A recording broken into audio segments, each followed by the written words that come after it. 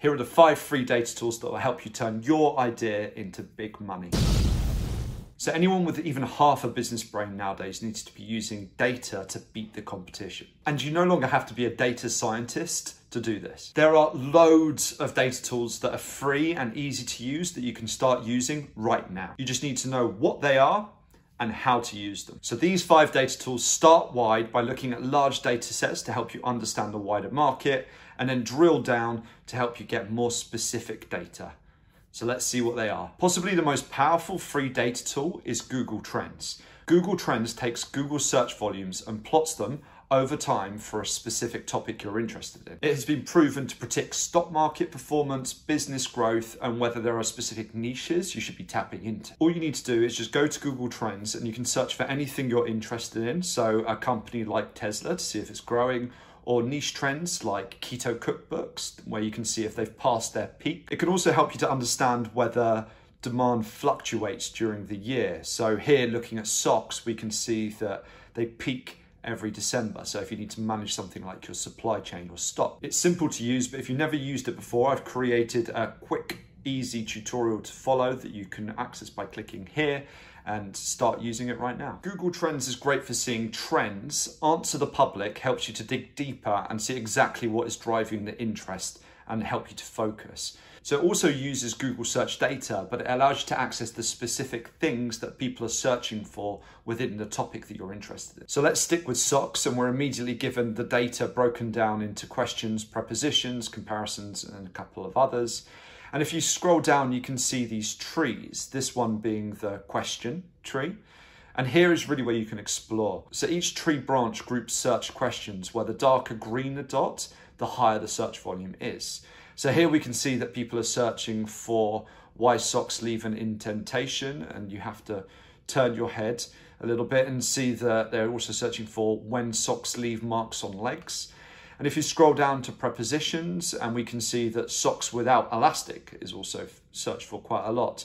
So really, if you're looking to start selling socks, or you're a sock company looking to launch a new product, you can quickly see that there's probably a market for socks without elastic that don't leave an indentation on your leg. And it's perfect for identifying or validating a product that you want developed or some content that you want to create. If you know your business, your product, or your niche, but you want to dive deeper to learn more and understand where the people you're interested in are hanging out online, then Sparktoro can tell you exactly that.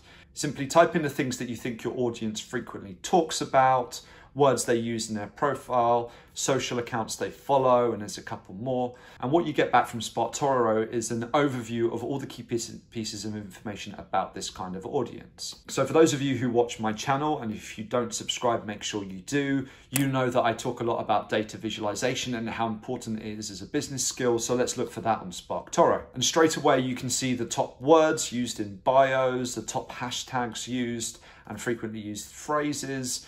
Scroll down and you see the most followed social accounts like the amazing Nathan Yao, the top websites they visit, and lots more. So be warned, the free plan only allows for 5 free searches, so just make sure you use those free searches well. Now, if you want to test out an idea or a logo or get a broader public opinion from a large audience, Google Surveys is the tool you should go to. Okay, I lied to you, it's not free, but the fact that you can ask 100 people from across your country one question and get an answer back in as little as 24 hours for only $10 means that the value you can get from Google Surveys is just incredible and something you should really have as part of your arsenal. It can save you wasting your time and money by validating your ideas, and it's also a fantastic tool if you want to create content. So here's a question I asked to 150 people. It cost me $15. And you can see it took less than 2 days to collect the responses from a nationally representative sample in the UK.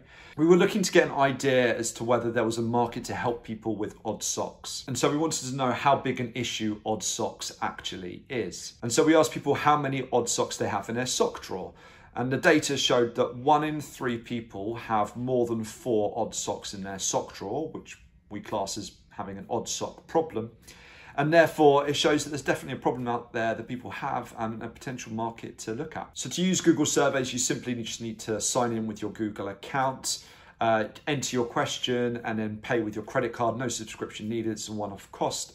and it's really easy to use, and you can watch the data come in live. If you want to know more, I've put together a very short tutorial on how to use Google Surveys. You should be able to access it by clicking here. So if Google Surveys lets you ask questions of people you don't know, Typeform lets you ask questions to people that you do know, like your customers. So lots of people use Google Forms or Microsoft Forms, which are great, but Typeform, and even its free plan, has a far better user interface. It's generally more engaging for respondents to use, and arguably is also more advanced. It allows you to use levels of logic if you want to go there. And the fact that people use Typeform to create quizzes that they integrate onto their websites, or even mini chatbots, shows you how absolutely versatile the tool is. It's perfect for understanding things like customer satisfaction, or even if you want to collaborate with some of your customers to develop your product or improve your service in some way. So again, I've got a short tutorial for Typeform that you can see on your screen right now. Alternatively, if you want to start at the beginning, you should also see a tutorial for Google Trends. And really the only way to start benefiting from these tools is to start using them